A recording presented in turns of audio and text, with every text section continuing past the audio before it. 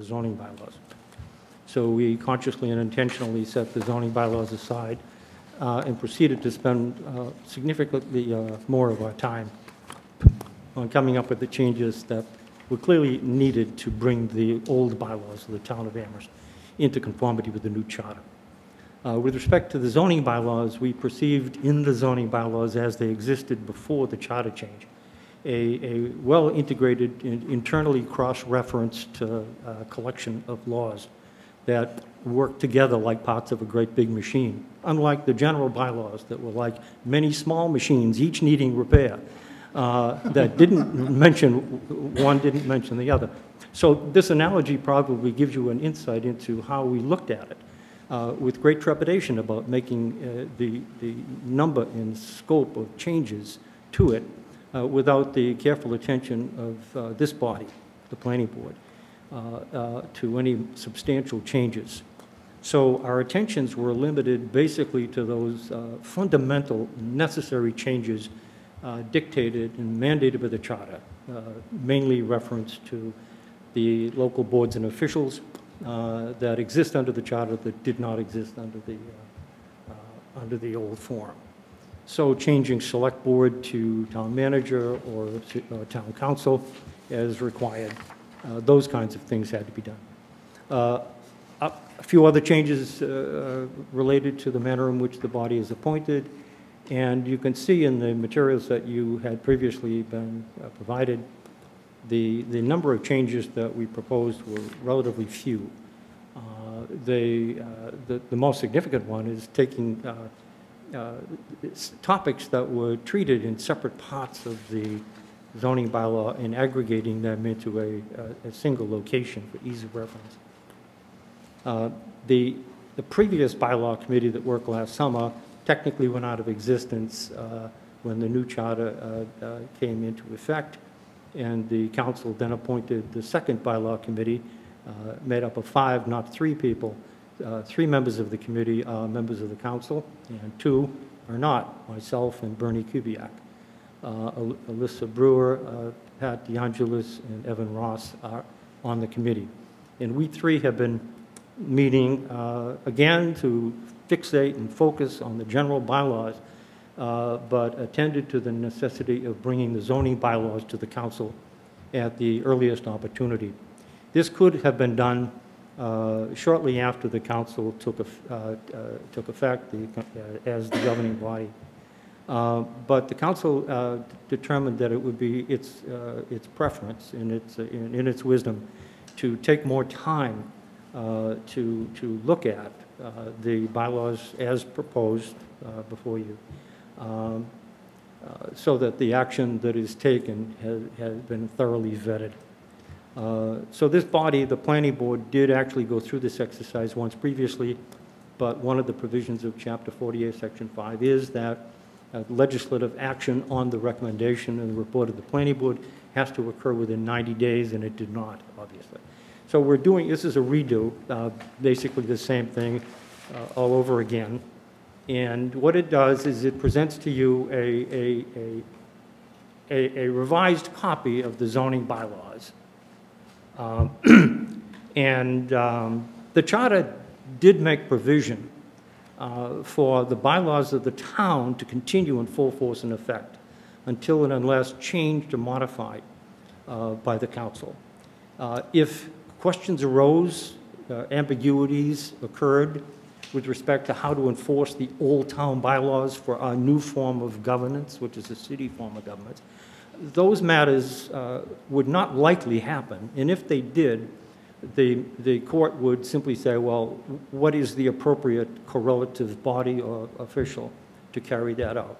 So we have been living under that regime since the charter went into effect. But now is the time to bring ourselves up to current. So the matter before you tonight is to join me in recommending something to the council. We recommended something to the council. The planning board under the statute has to make a report with recommendations to the council on the proposal to substitute this book for that book. And the new book basically has the small collection of changes that I just mentioned to you. The benefit of making this wholesale change is to substitute the fundamental core document, the new baseline document, that then sits as material for future changes to the zoning bylaw. In other words, making the changes to the zoning bylaw that you are always thinking about, that occur regularly. We want those actions on your part and the council's part to address the provisions of a revised set of zoning bylaws, not piecemeal during various stages of this transformation from the old to the new. So if this goes according to the plan that has been proposed, the council will, in July, there is a date on which the council has begun the procedures of setting it up as an agenda item to basically repeal the old bylaws and enact or adopt the new bylaws as the zoning bylaws of the town. One final comment, the committee has made a slate of recommendations that should be an ongoing interest to you. And that is, once we have a revised set of zoning bylaws and a new set of revised general bylaws, the extent to which we could bring a little bit of uniformity into these two forms would be helpful. In the general bylaws, we proposed a whole new organizational framework with a new set of alphanumerics that make it easier to read. It is entirely different than the alphanumerical order of the zoning bylaw, which is in and of itself not a legal problem. It just makes it difficult to read. And we have made some recommendations that may warrant your attention going forward. That is to bring the zoning bylaws format and structure into greater alignment with the format and structure that we have proposed for the general bylaws. Something to think about. We'll talk about it over the next year or two, perhaps. But as you think about revisions to the zoning bylaws, our committee has recommended that as one of the items to call to your attention. So substantively, there is a red line strikeout track changes version of the new bylaw, the zoning bylaws, which you have had opportunity to review. And if there are any questions about any of those proposed changes, I'd be happy to provide whatever answers I can come up with for those. Thank you so much. And if I could just reconfirm, the changes that are before us today are the exact same changes that the Planning Board endorsed in December of 2018? Yes. Thank you for that. Are there further comments, questions from the board? So the matter before us is whether the Planning Board will recommend to the Town Council adopting the zoning changes that were described. Seeing no further comment or question, I'd entertain a motion. I'll move that the Planning Board recommend these changes to the Town Council. Second that. Moved and seconded. Is there any further discussion? If not, all in favor? And that's unanimous. Thank you for your time. Thank you. All right, the next, yes. I wanted to ask a question of Mr. Ritchie. If he would tell me at what point the Planning Board needs to have its report ready for Town Council, if he knows that. Well, the sooner the better. Could you please use the microphone? Oh, yeah. Thank you so much. The sooner the better. The legal function of this is to equip the council with the legal authority to act. In the absence of a report with recommendations from you, it cannot do so. So the minute before they convene is legal.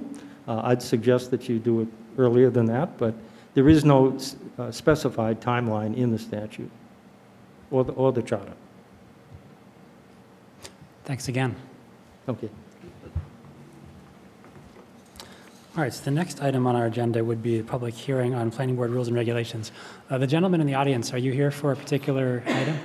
I've been away for a long time. I'm just away from Amherst, and I'm just trying to figure out how things work Okay, for future use. so you're not associated with the presentation material here? Actually, I'm interested because my father is trying to get a solar project in Hatfield. I don't know All right, thank you for that. So we're just going to proceed with the agenda now. I think we'll be revisiting or visiting that presentation material a little bit later. So this next item is public hearing on Planning Board rules and regulations. This is PBR 1-19, continued from March 20th, 2019 and May 29th, 2019, to review, update, and amend the Planning Board rules and regulations to bring them into conformance with the Amherst Home Rule Charter as adopted March 27th, 2018. And so we have some material in our packets. This was discussed at 2 prior meetings. Yes, Chris. I just wanted to make a correction to the agenda. We discovered after we published it that the meeting of the planning board was actually April 17th rather than March 20th. So that's just to know for this meeting, okay? All right, thank you for that clarification. And I would add, for informational purposes, that so one of the issues at hand here is that there are 2 places in Amherst's ordinances which discuss the planning board voting requirements, and what we're discussing now is the voting requirements as laid out in the planning board rules and regulations, while the other location where these appear is in the zoning bylaw. The zoning subcommittee did meet this afternoon and reviewed zoning amendments, which it will be bringing to the planning board for its consideration.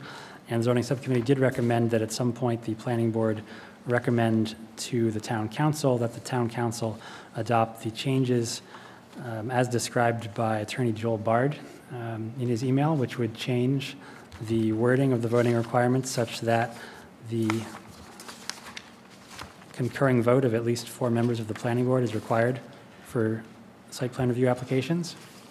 So the zoning issue is not at hand right now. What's at hand is the planning board rules and regulations, and a potential approach to this, as discussed by the board, is to simply reference the zoning bylaw and point to that for the voting requirements.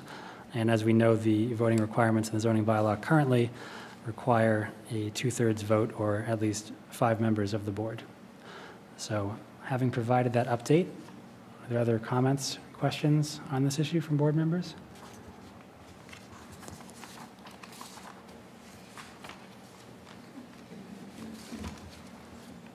Michael. Yes, I'd like to say that I appreciate the information that has been circulated in the last few days concerning the voting requirements statewide, and particularly concerning the governor's bill, which will to promote additional residential development and development of all kinds, and its assumption that a majority vote will be required for almost all site plan reviews in connection with these new approaches to development. I intend to continue to support the notion of a 2/3 majority, a 2/3 vote for site plan review at our level, largely because while I support strongly a number of the initiatives that the governor's bill is proposing, particularly the arrangements for infill development and the 40R proposals. I think that the bill as it's written, and I haven't read the bill, but I've read a lot of the information about it, suggests to me that it is overwhelmingly skewed toward the interests of developers. And I believe that it should be equally, I believe that the interests of current residents of towns, and particularly in this case of Amherst, should have more authority in determining the nature of the town that we live in.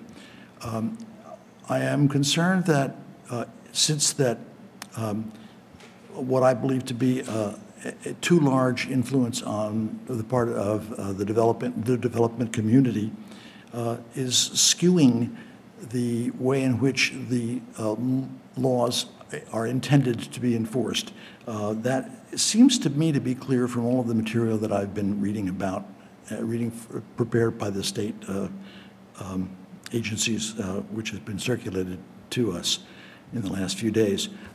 So, although I realize that I am in a minority on this board, I intend to vote that way, and I wanted to record my sense that this is a vote more against the mandate from the bill that is about to be voted on in the state legislature. Whether it makes it through or not, I don't know. But the vote is to maintain a kind of home rule approach to this issue rather than to submit to state regulation before such state regulation has actually occurred. Thanks for that. Jack? Mike, I'm wondering your reference to it being skewed to developers. Where are you getting that from? Because I think that the intent was that Massachusetts has an economy that it needs to sustain. If there's not development or housing, people aren't going to live in Massachusetts. There's an analogy where if Amherst can't provide housing, we're losing residents, potential families. It seems like it's a partnership with developers in some sense, I think, and I'm just wondering what your thoughts are about developers. I think there's some evil connotation that you're referring to. I'm not sure. And if I could just cut in for just 1 minute here, I did review the proceedings at the last meeting, and I just want to gain a better understanding of what the options here on the table are. My understanding is that the proposal is to reference the zoning bylaw in the planning board rules and regulations as the standard for the voting requirements. So my point is that this conversation can and should happen, but this might not be the exact moment to have it unless there is someone that's proposing that we do something different with the planning board rules and regulations at this time. Because if we do want to pursue the approach that has been recommended by some on this board, some staff, that we revise the voting requirements, that needs to happen at the zoning bylaw level, and that needs to be a future conversation. As I mentioned, there was discussion at the zoning subcommittee today about that, so we could discuss that under the zoning section of our agenda. We could make it an agenda item for a future meeting. Is there anyone that is proposing we do something different with the planning board rules and regulations than was described? Christine? I'm proposing that we go with what legal counsel suggested and what, reading through all this and just, it's not about following the rules, from the governor or new bill. When I read about what is a site plan review and it's by right, it's not about developers and how much control they or we have and whether or not they can or can't build.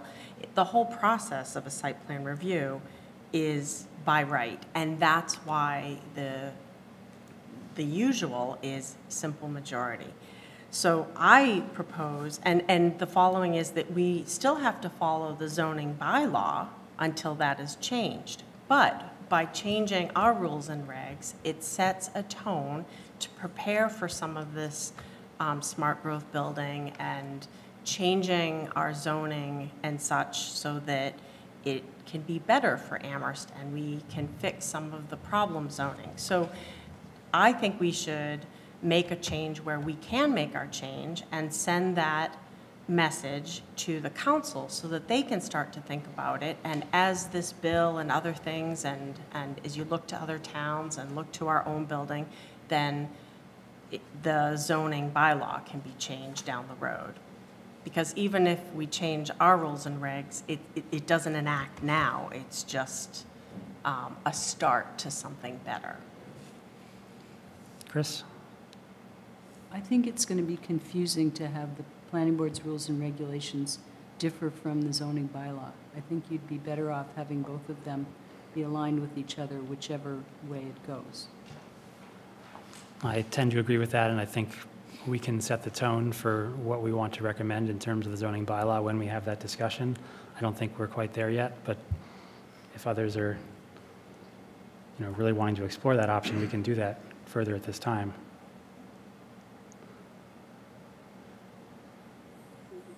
Are there further comments, discussion, or a motion? Michael? Yeah, I respond to what Jack said a minute ago. I agree that that this is a partnership. That the developers are an important part of building houses, maybe the most important part. They put up the money, they find the constituents, and they make it happen. No question about that. I am concerned that that whatever development occurs have the support of a significant body of the town residents. And that's where the partnership comes in. It seems to me that the likelihood of large-scale town support is more, well, the full town support is more likely if a large, not a supermajority, but a two-thirds majority of voting on major site plans is maintained. And it seems to me that with the appropriate wording and development of requirements that will be part of whatever new zoning bylaw we end up approving, as long as those criteria are carefully written and are appropriate to the town's interests and are reasonable to follow for a developer, that's where we want. I believe that's where we want to end up. Not just opening the door to quote by right unquote developing without kind of having reasonable requirements, which are part of the by right process. By right is not you can do anything you want to. By right is you can do what needs to be done within the context of the zoning bylaw.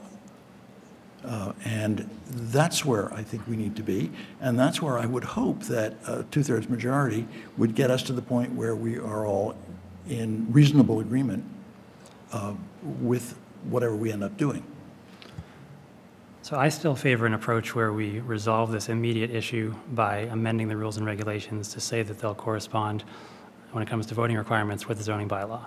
Since the conversation has started about what we might do with the zoning bylaw recommendation, I would say that one of my main concerns about the current situation we're in, where SPR has become more difficult than it otherwise would have been under our prior form of government because of the way that the math breaks down on the voting requirements, we want a range of tools that we use to permit uses in town. And if we have by right, we have SPR, and we have special permit, the nature of these changes means that the site plan review applications have been given a higher threshold for passing, and so our range of uses of permitting paths has diminished.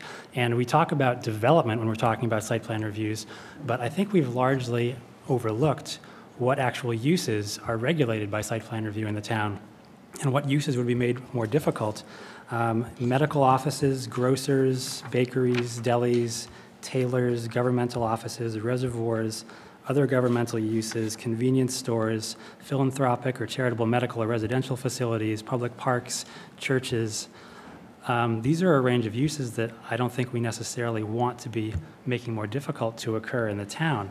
And so I think that if there are certain uses that are deemed needing more regulation, and I can say that the mixed-use building category, which is currently site plan review, has been a topic of much discussion. We should have that discussion. I don't think we should have a discussion about making it difficult across the board for the uses such as the one I described. So that's my line of thinking when it came to the zoning subcommittee's recommendation today, and I'll revisit and expand on it when we have that discussion. Are there further comments, questions, or a motion? I don't disagree with that at all. I think that's, you've hit on exactly what the issue is, which is the mixed-use building. And that's the concern that I think will be the central issue in terms of discussion relative to any zoning changes we want to make, and we've got to get that right. I think I absolutely agree with that. I think there's many others that would like to see that section of the bylaw revised. I have grave concerns about modifying all SPR uses and how easily or not that can be achieved. Just because there's a concern with one category, I think we should address that one category, and that has been a priority of the zoning subcommittee. It was mentioned as a priority of some members of the CRC when the zoning subcommittee met with them recently. So I think it's a high priority for the town in general. Pari? So are you suggesting that we hold off from voting on the issue right now until the zoning subcommittee has had time to deliberate further, or? I'm suggesting we resolve the planning board rules and regulations issue, which is the topic of this hearing now, Yes. by amending them to say that the voting requirements shall be in keeping with the zoning bylaw. Okay.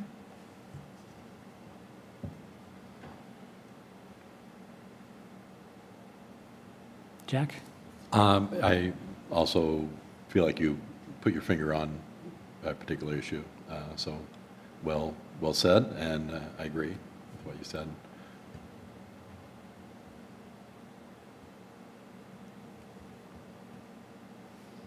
Michael?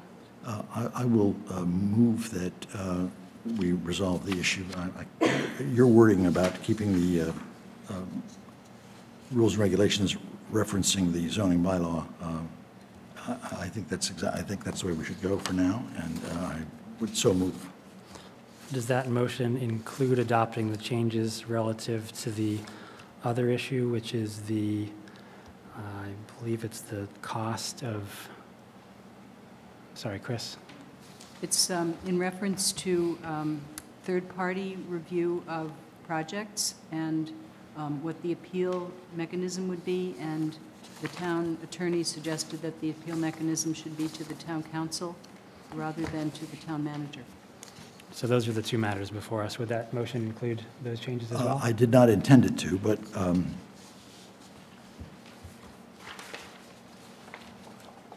it certainly could. Where is that, Chris?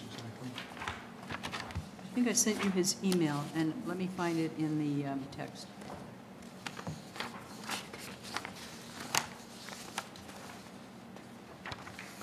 It's on page 11, under Administrative Appeals. Initially, when we had gone through this and made suggestions about how the wording should change to comport with the charter, we had suggested that the town manager would be the entity that would decide on an appeal if say, an applicant did not like the third-party reviewer or had a problem with the amount that they were charging or something like that, and they wanted to appeal it. We had suggested that it be to the town manager, and our town attorney has said that it would be better going to the town council because they could act as a quasi-judicial body, and the town manager cannot act as a quasi-judicial body. So that's as it is redlined on page 11 in our current. That's correct. Yeah. Yeah, I would definitely include that. Okay. Have a motion. And a second from Pari. Thank you. Any further discussion? If not, all in favor? All opposed? All abstaining? All right, so that passes 5-1. All right, so we'll move on to the next item on the agenda, which is the zoning subcommittee report. The zoning subcommittee had a very productive meeting with the Community Resources Committee of the Town Council a few weeks back, and then the zoning subcommittee also met earlier today. And as mentioned, the zoning subcommittee is working on 3 zoning articles, and today it's made recommendations to the planning board on all 3 of them, those being the supplemental dwelling units article, the marijuana buffer zones article, and the article just discussed, which would be a revision to the voting requirements for site plan review. And the zoning subcommittee has recommended that the planning board take town council's advice and recommend that wording, which is that any site plan review applications will require the concurring vote of at least 4 members of the planning board, that the planning board recommend that change to the town council. So I believe that we have only one of these articles in final form in our packets, which would be the supplemental dwelling units. The planning board would need to hold a public hearing on any of these that it's going to recommend to the town council, and that's an action that we could consider taking at a future meeting.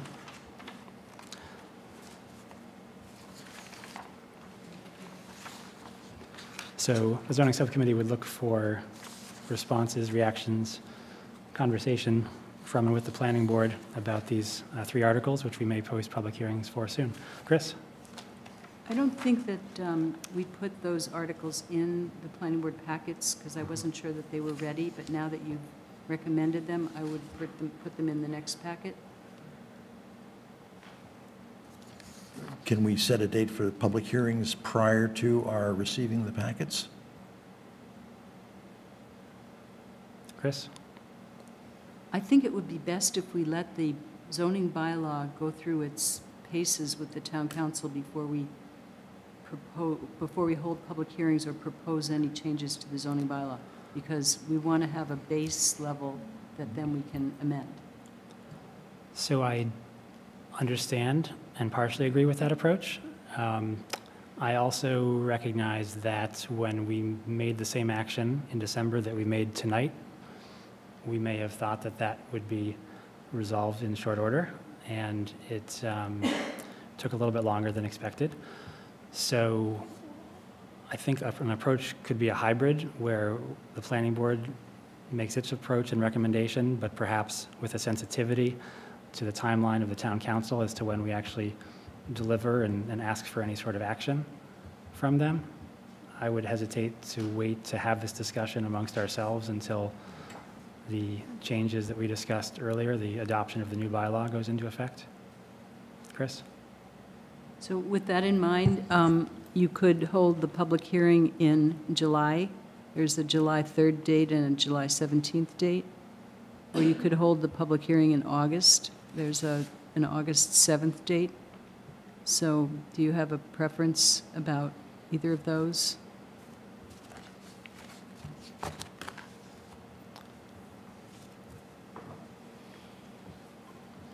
Well, we have a larger quorum available on the July 17th than we do on August 7th, so maybe July 17th would be a better choice. Shall I notice the public hearings for July 17th? Yes, I'd say so.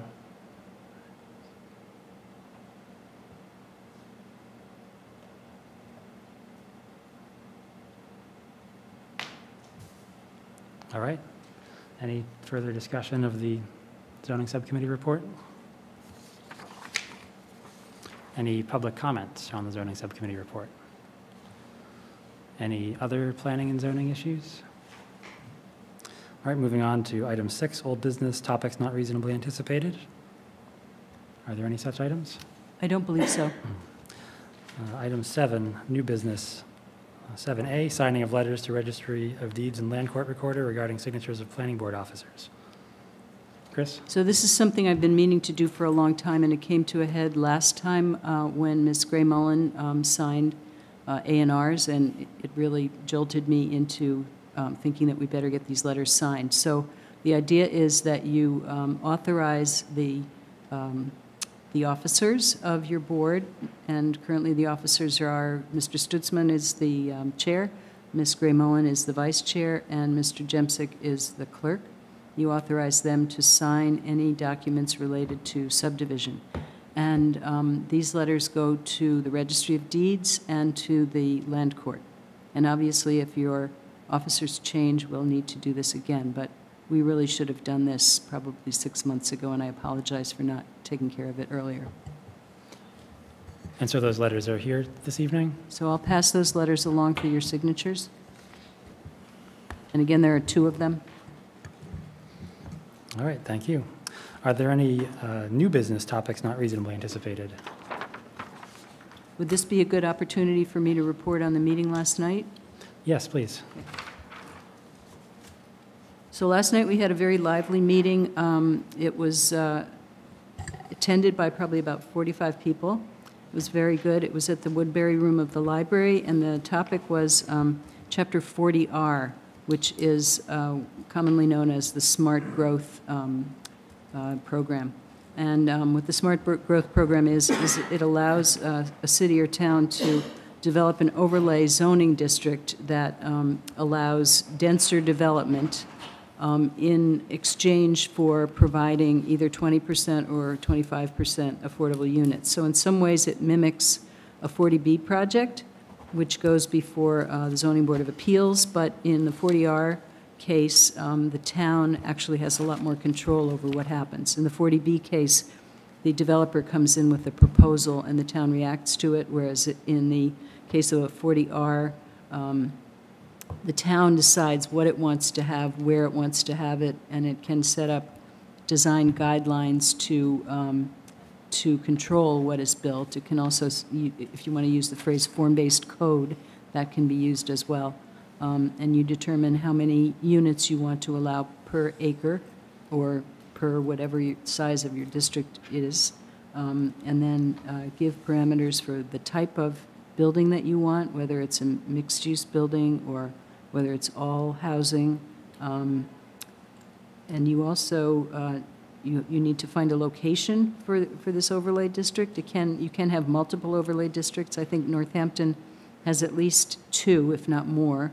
Belmont has one very small one, and it only has 18 units, but it's a start, and we don't know if they're going to go any further with it. But in any event, there are places that are being considered for a 40R development, and I've given you each a map showing 3 potential places.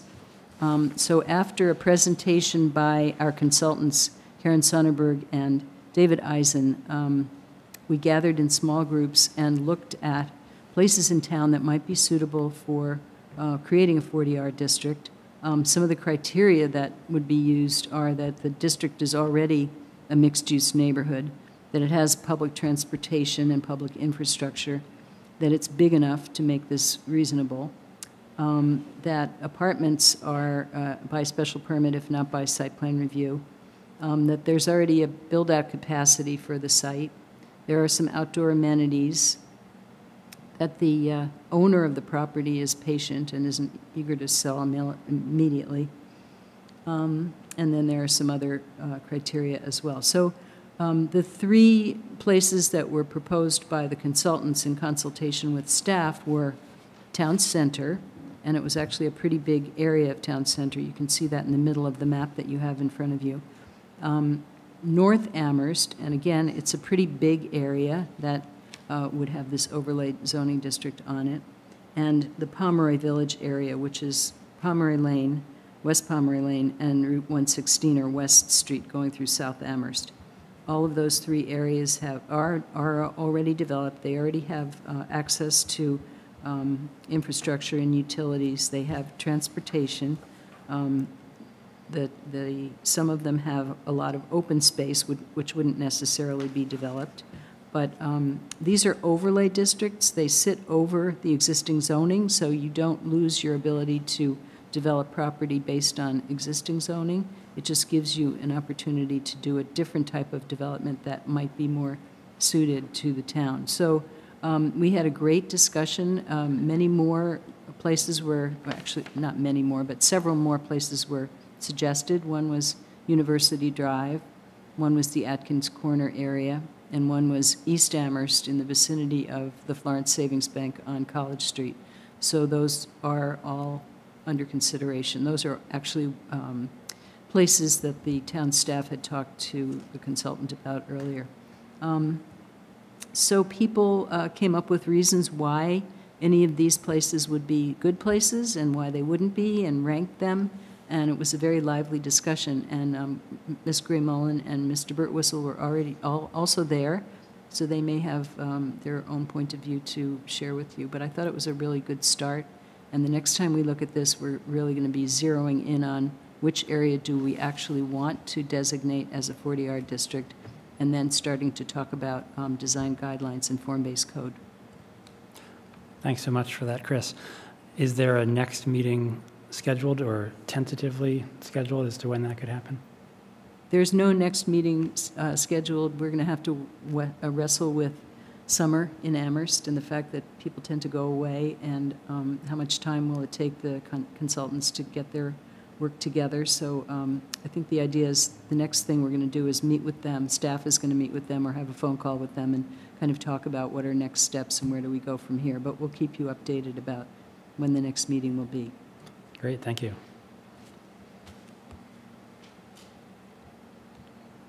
Was anyone who was there like to comment? All right. Thanks so much. So next item is 8, any Form A&R subdivision applications. No A&Rs. Nope. Okay, upcoming ZBA applications. Ms. Field Sadler is going to report on that? Yes, please. I will.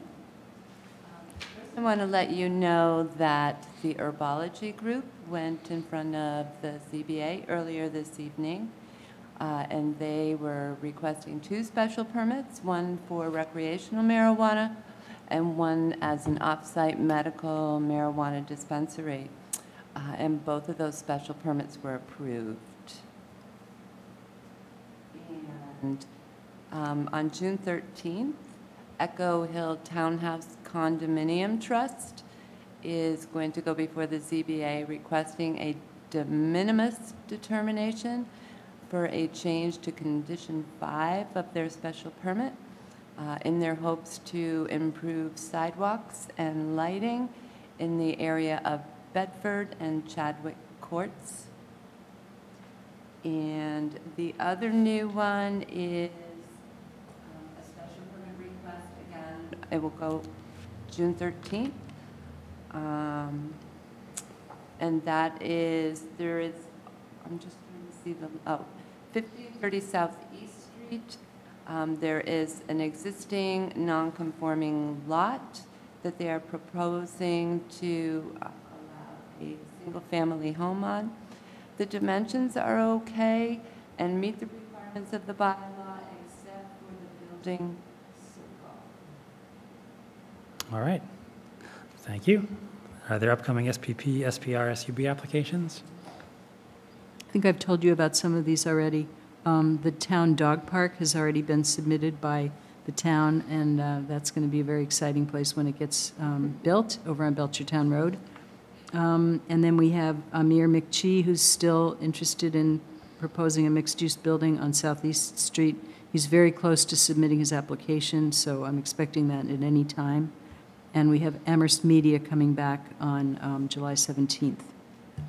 Great. If I could ask, I was reminded by Amir McChee's project about the status of that tree hearing. Chris? So it's still a little unclear what's going to happen.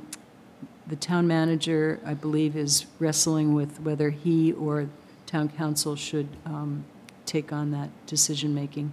And I think that the recommendation that we've received from the town attorney leans towards town council, but that hasn't been completely decided yet. So wait and see.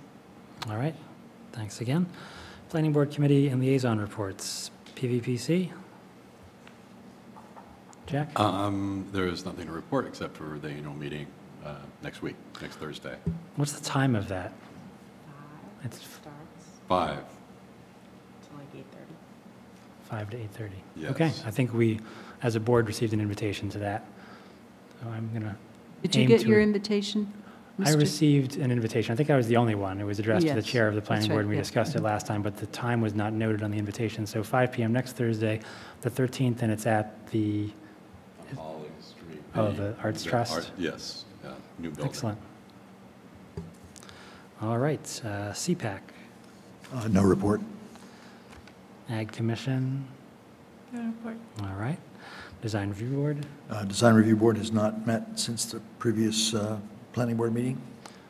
same is true for the Affordable Housing Trust. Zoning Subcommittee, we've already discussed, and Downtown Parking Working Group has not met. All right, no report of chair, any report of staff? No report of staff, thank you. All right, then we're adjourned. Thanks, everyone.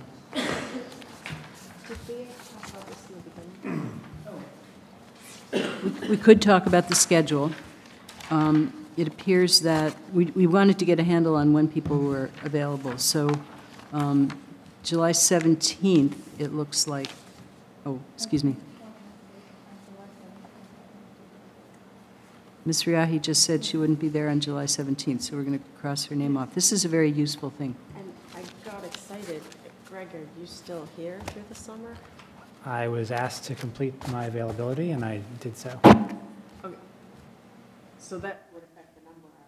So I need to find out from town council whether Greg can keep sitting on Amherst Media. I'm hoping he can, because in the past, it's always been true that if you're on a case, you can continue till the end of the case. So without him, that would be a difficult case to manage. And yeah, I think what we're going to find is that having 7 members is going to be a challenge. It's going to be difficult to maintain our quorums. So, but we're going to do our best, and this is a start to try to get, some sense of when people are going to be here or not. So, Ms. Riahi just told me she's not going to be here on the 17th, so that means we only have 4 members, and if Mr. Stutzman can sit, then we have 5 members to sit on Amherst Media, and the way the current voting requirement is, all 5 of you would have to vote yes to approve that project. So.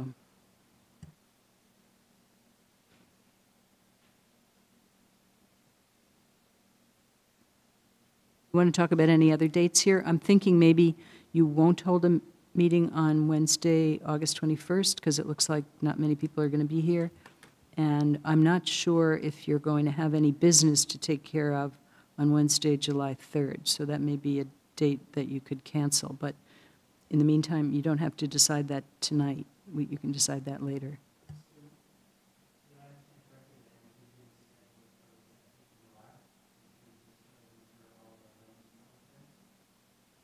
That is true, yes. You want to change that?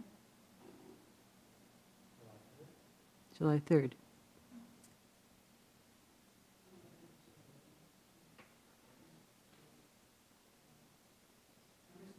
Amherst Media has to be on the 17th, because that's when they were continued to. So if I'm not there, you still have to.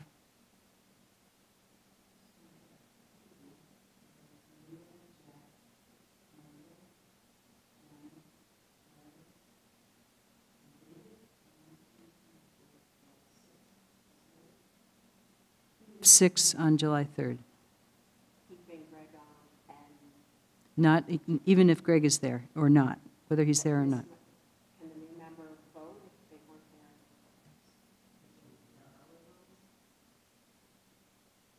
I'm sorry, you're saying the public hearing for the, no, Amherst Media is the 17th. It's got to be the 17th because you continued it to the 17th. So the thing that could move to the 3rd would be zoning, if you chose to do that. So, is that what you'd like to do? Yes? Okay.